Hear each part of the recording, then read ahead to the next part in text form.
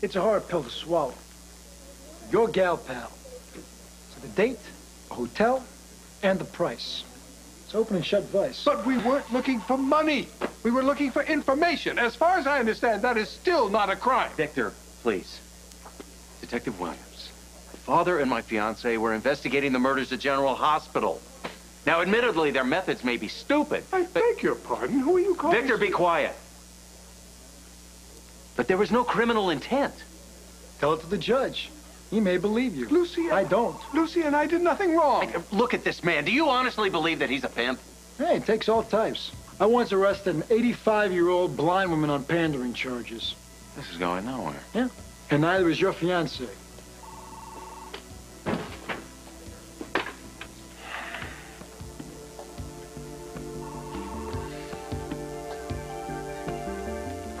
And they call me tacky. Well, because Ben in that outfit. You actually get men dressed like that? No, just Ewoks. Oh, come on, huh? Leave her alone. Let me guess. Enchanted Escort Service. I take the Fifth Amendment. What, you think I'm a cop? Huh, she thinks I'm undercover. Now, where do you suppose that I would be hiding a wire, huh? Listen, it's just I'm a little slow with trust at this point. I'm not having a really good night. Well, cheer up, honey, because that is a lot better than that little Bo Peep number they had me in a few years ago. Little Bo Peep? Wait. Are you saying that you used to work for Enchanted Escort Service? Oh, yeah, about 5 years ago. I quit, though. Got tired of dressing up. Really? Mm-hmm. Listen, did you happen to know, a lot of the girls that work there? Well, of course, honey. I make friends wherever I go. Oh, whew, I bet you do. Listen, there's this one woman type I was looking for, kind of in her 20s, brunette, had really big lips. And, she probably worked there, I don't know, maybe a couple years ago, maybe you know her, sort of Marilyn Monroe-ish. Eve Honeysuckle. No, I've heard that name before. That's not right. Marie Curious, maybe. Marie Curious? That's definitely a fake name if I ever heard one. I don't remember her real tag. But I don't think she'd be the one you're interested in. Why not? Well, she wasn't a real working girl, She left the business to go to, are you ready for this? Medical school.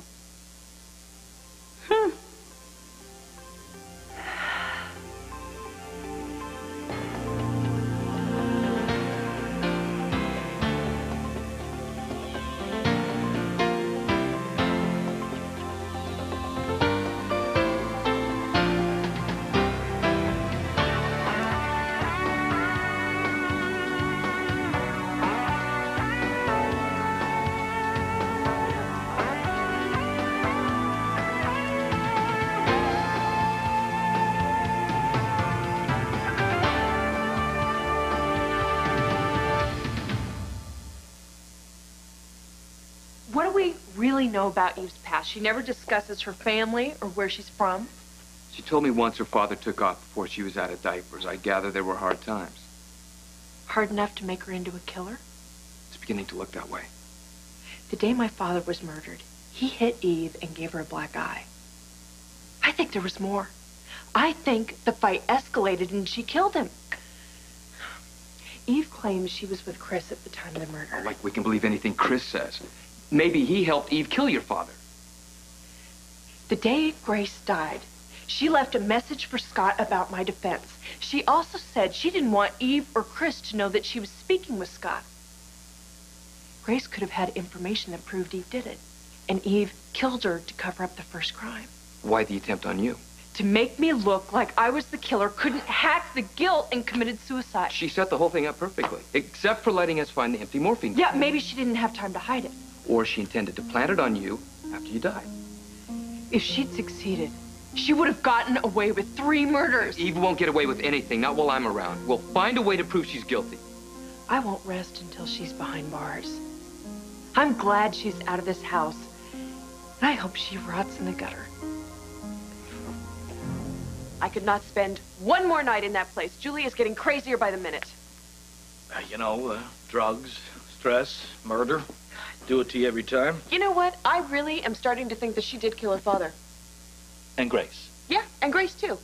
Yeah, and to throw the police off the trail, she probably overdosed herself with morphine. Oh, come on, that's just speculation. Until we get proof.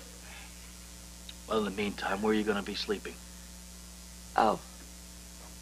Well, I'll probably just go down to those little apartments down by the post office. Well, those little apartments down by the post office are very dumpy. You're moving? Oh, hi, sweetie. Yep, I'm moving around. Upwards, onwards. That's my motto. Come here. Hey, you can move in here with us. We have lots of room. Oh, well, that's a very generous offer. Yeah, and we could have corn dogs, and we could watch television, and when Daddy has to go to work, you can babysit for me. And you can teach me ballet, girlfriend. Oh, my gosh. I am exhausted already. You have so much for me to do going on there. Well, listen, that is really nice of you, and I really appreciate the offer, but I think that your daddy and you really need your space. Besides, you know, when girls grow up, do you know what happens in the bathroom? There's this makeup, and then there's hair curlers, and there's all kinds of things all over the place, and it's not good. Oh, so when I get bigger, I have to move out? Oh, I'm going to toss you right out. No, never, never, never. Hey, listen, you know what? Will you go in there and clean up that clay before it hardens on that counter? Because then it's a nightmare. We can't get it. No good. Okay. All right. I'll see you later. Okay? See you later, girlfriend. Bye. Oh, man. No one can ever say that kid isn't cute. You know, I just would love to have you here, but I just think it would be good for Serena. Right, you couldn't keep your hands off me is what you really mean. I think it'd be vice versa. I think you would have me up and down that Oh, staircase. you wish. Oh, it would be morning, You noon, wish. and night.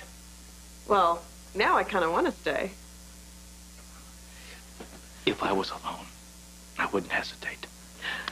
What about bathroom clutter?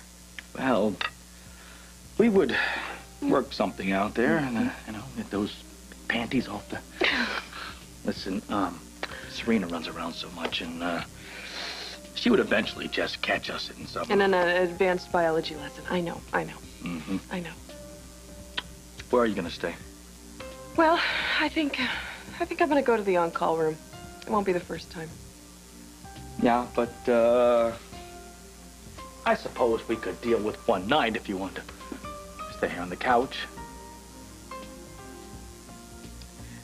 No, probably not. I don't think so. I'll get you a room at the Port Charles Hotel. No, thank you.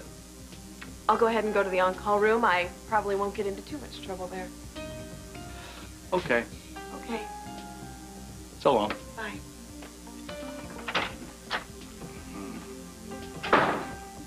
Listen to me, I really need to know the real name of Marie Curie. It's the real name. Hey, would you get off me? I thought she was a really good friend of yours. Oh, well, actually, I fibbed. See, at this party once, I got to know her kind of, and I turned my back, and she stole my money, my hard-earned money. I want it back. Oh, no, that does not sound like Marie Curious. Okay, well, that's what I'm trying to do here. I'm trying to get confirmation who the real Marie Curious is, get the real name. So what is her real name? Was her real name? Wait. No, I pride myself on my memory. Oh, goody. Okay, well, then relax. Deep breaths, okay? Breathe deeply. While you're breathing, though, could you tell me how long she worked for Enchanted? About a year. Okay, that makes sense. Okay, keep breathing. Did she work all the time? How often? She kept herself pretty busy because she said she needed the money. Okay, breathing. Was she a toxic, sort of self-centered, vain person, really? Well, I mean, she was kind of tough, but you have to be in this life. But she had a wicked sense of humor. Used to imitate her clients. She stuck with some stitches. Oh, boy, yeah. Well, before she ripped me off, I really did like her, too. So, has that breathing kind of name come to you yet? It'll come to me. Okay, well, keep breathing. And in the meantime, is there anything else I could do for you?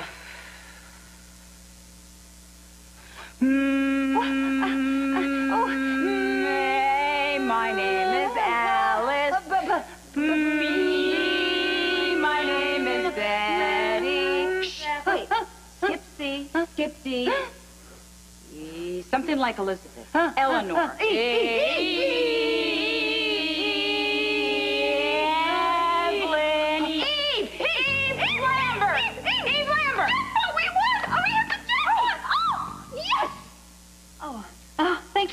listen, could you please tell me everything you know about Eve? Lucy, time to go. Oh, excuse me, just one teeny tiny moment. Listen, Doc, I am really onto something here. Could you just Lucy, give me one I moment? just spent $2,000 bailing you and my father out of jail for solicitation. I'm in no mood to be put off. I know, but I have the most wonderful news. And I don't want to hear it. Now, you either come out of there or I'm going to leave, get my bail money back, and leave you in the cell until you actually begin to like the food. Okay, just 1 second. Hey, listen, my name is Lucy, Lucy Coe, and it's really a pleasure to meet you, and I'd love to meet with you again. Could you tell me your name? Tammy. Tammy? Is that your real name? Lucy, you come out of there right now or I will leave and offer to testify for the prosecution. Okay. Listen, I guess I have everything I need. It was swell meeting you. Have a lovely voice, and girls, thank you. It was so nice to see all of you, and, well, Doc. Just go. Boy, I thought my pimp was bad.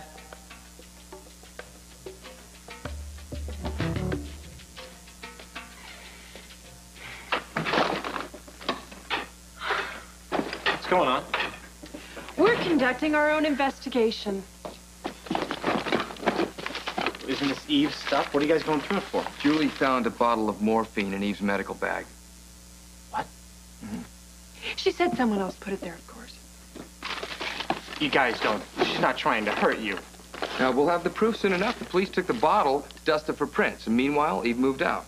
We're giving her a hand by packing up.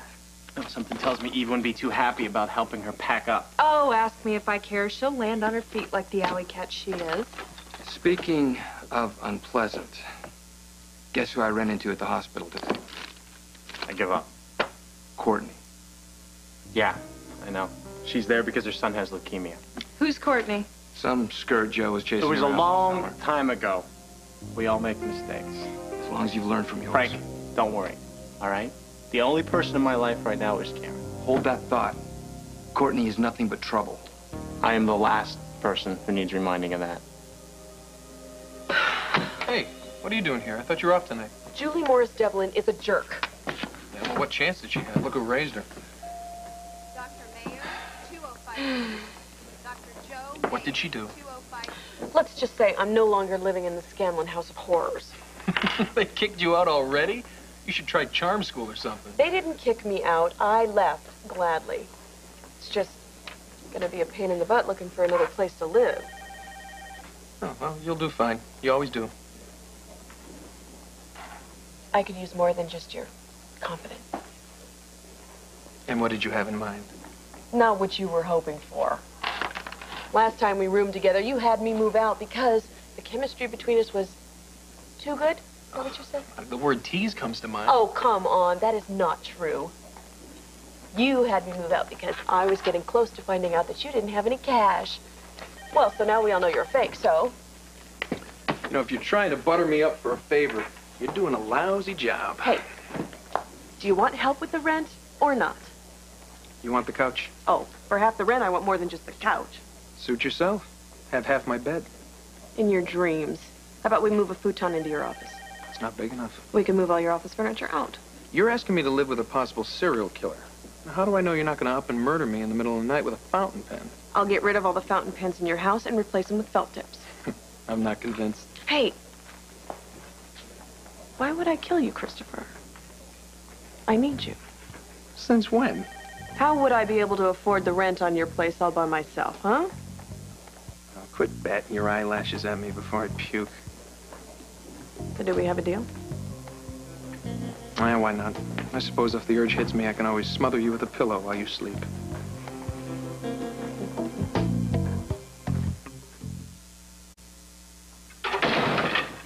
What the hell do you think you're doing? Helping you pack. You have no right to touch my things. What's the matter? Do you have something to hide? What's the matter? You got something else to plant on me? I didn't put that bottle of morphine in your bag. Yeah, and you didn't steal my address book either, did you? I didn't. You're a lousy liar. Well, I haven't had nearly as much practice as you. God, I used to feel sorry for you. I did. I thought you had a crummy family, a crummy father. But now I see that Bennett's the one that got the raw end of the deal. No wonder he came to me for comfort. And you sure gave it to him, didn't you? Right through the heart. Oh, you seem to forget, Julie. Your father didn't have a heart. You're not going to get away with this. I will personally see to that. Oh, spare me the outraged daughter act. Please. It's not going to work with me. Oh, I'm outraged, all right, thanks to you.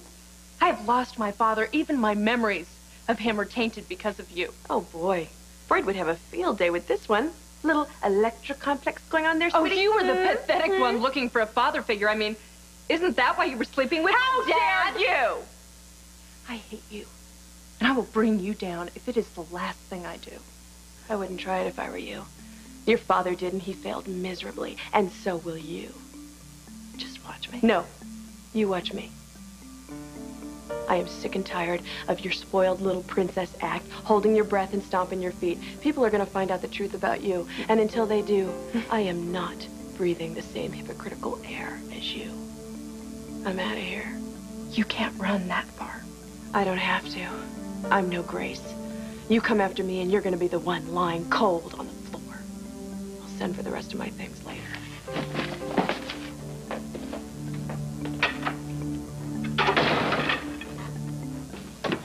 It was all my fault for involving Lucy in my plans. Oh, Victor, no, no, no. I am not going to let you take the blame for this one. I practically forced you to go with me. Victor, it's not your job to protect Lucy. Well, it's not your job to judge her. Victor, leave us alone. Lucy? Yeah, it's okay, Victor. Listen, I am really sorry that I got you arrested. I didn't intend for that to happen at all. It was fun. I haven't had so much excitement in years. Later.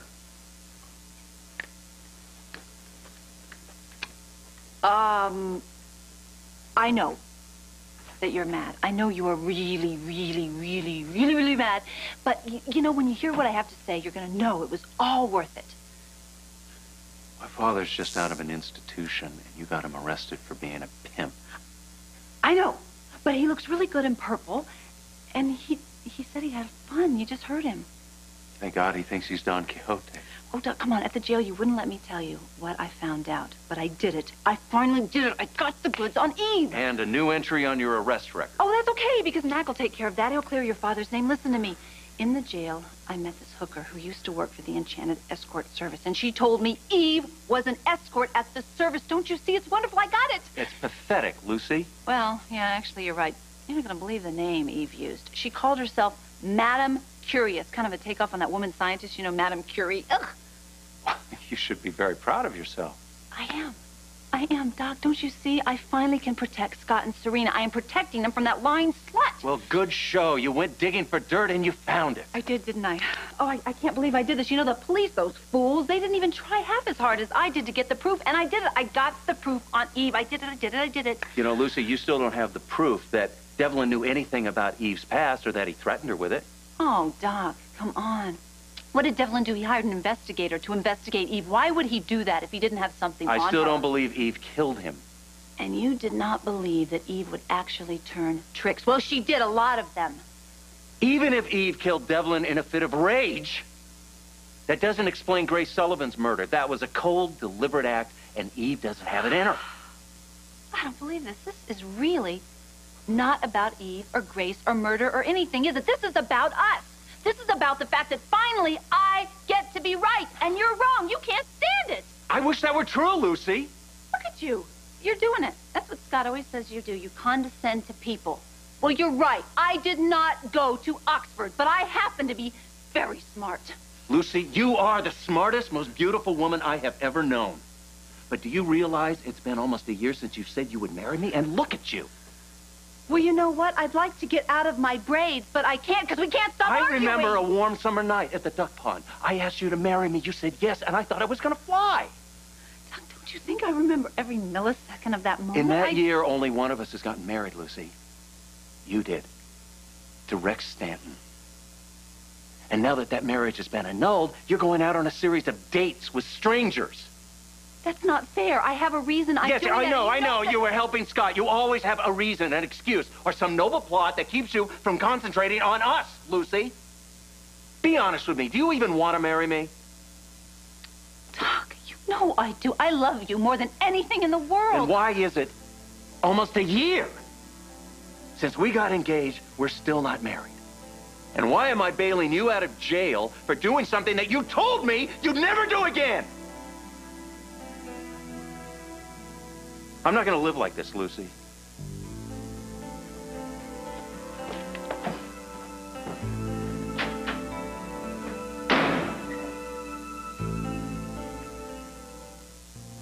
This is Lisa McCree. And Kevin Newman. Tomorrow, if you love Frank McCourt's bestseller, Angela's Ashes, wait till you see what his younger brother has to say. Plus, discover the hidden healing powers of spices tomorrow on Good Morning America.